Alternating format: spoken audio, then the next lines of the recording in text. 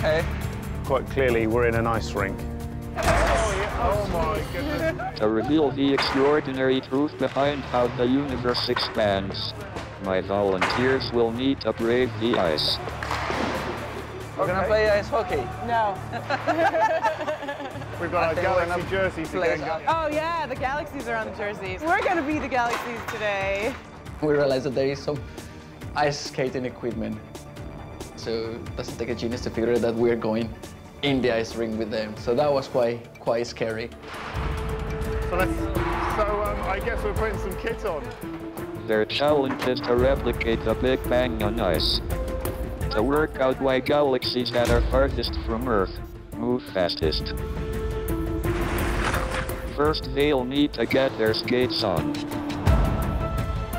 But I've made an unusual addition to their skating gear. On the table, there are leaf blowers with balloons on them, which is very odd. Can we do it? Yeah. Let's give it a go. Oh. Oh, wow. Will my volunteers work out what is making galaxies move this way? I think we should be on the ice. Yeah, let's go on the ice. We figure that if we head to the center of the ice, that would be a good place to start in order to find out how we're actually going to reenact this Big Bang. I can hardly do this. I know. With a leaf blower. I know, it's so hard to do with the leaf blower. Ah. Oh, get in the hang of this.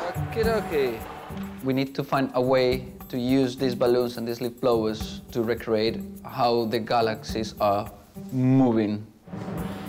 It's an explosion, essentially, isn't it? Right. We're thinking that we need to cause some sort of explosion. What do we have that is expanding? Obviously, these balloons. Do we put these balloons together, maybe, and then that is the cause of the expansion? So if we expand it against each other, Yeah. we go backwards? Let's see if we go backwards. Oh, I like it. We direct all of our blowers toward each other. One, two, three.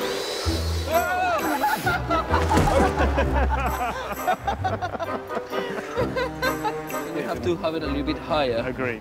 Oh my gosh. All right, guys. 1, 2. Unfortunately, the thing that lets us down is our ability on the ice. My volunteers may need a different strategy. We need some help. Yeah. We enlisted the pro team. We're wondering if you could step in as our stuntmen. So we approached these guys and asked for 3 volunteers. Get you kitted up then. To take our place on the ice. Do you want to come with me? We squeezed them in together, positioned the balloons where we wanted them, and on the count of 3, asked them to switch them on. Okay, 3, 2, 1, action! Yeah! Nice. That was great, guys. Thank you.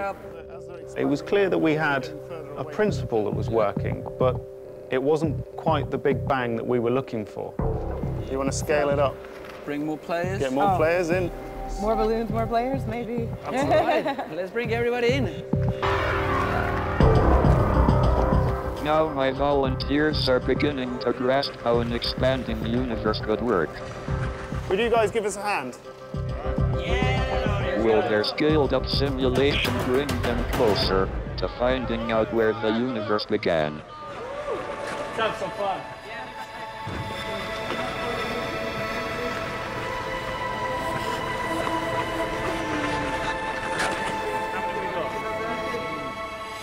We'll start with our 3 guys that we did, but then we'll create a line, a queue, if you like, in behind each of the 3 guys in the middle. How many you have there? Thank you. I have 5. Okay, are you ready, guys? Right. In 3, 2, 1, action!